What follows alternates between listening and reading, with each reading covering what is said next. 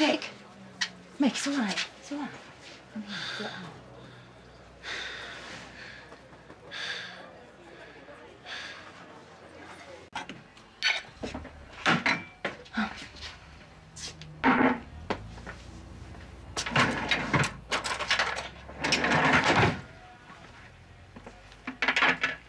What's this in aid of? Well, I thought you could relax a bit. I'll get ready to open up. You can come down later. I've already had something. That was ages ago. Blimey.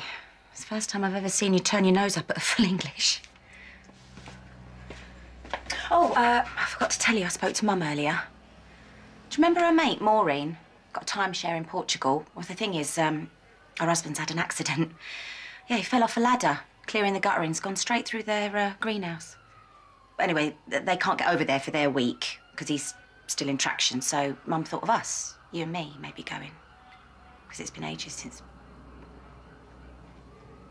Why aren't you eating? Sorry. Is it that burnt? No, it's not that. It's all right. It's okay, just leave it. I suppose my cooking was the one thing you didn't miss when you were inside. But I don't need a reason